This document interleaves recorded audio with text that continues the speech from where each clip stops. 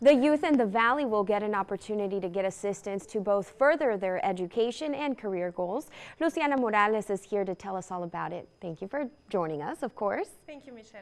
It's a wonderful day outside, but even wonderful news that you have for us today. Correct. So Workforce Solutions Cameron is hosting its first open house for foster youth and former foster youth. It will take place on Thursday, February the 8th.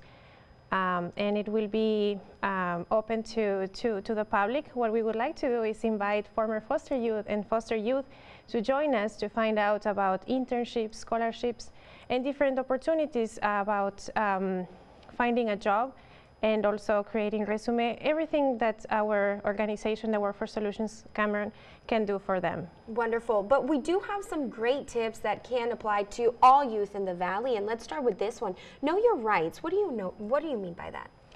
Yes, so especially for former foster youth and foster youth, what we would like to advise is that they advocate, that they are aware of what are their rights and opportunities. So we would like to advise for them to talk to their social workers so they can be aware of the different opportunities and scholarships. And in addition to that, whenever they are about to embark on a new journey, including college or any post-secondary education, or even when they are when they want to know about their options, we encourage them to reach out. There are many organizations out there, many nonprofit organizations, many programs, and many of them are have them, the foster youth, as one of their priority populations, which means that they will be more than happy to assist them in their efforts.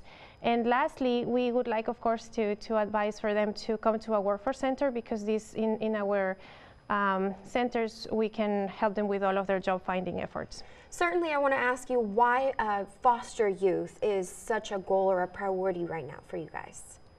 It's been a priority of us for a while, but our organization likes to empower the youth, because we realize that the future workforce needs to be aware of their opportunities, whether it's about career exploration or also about knowing about the different work and employment related opportunities. The youth is crucial to the sustainment of our prosperity as a community, as a region.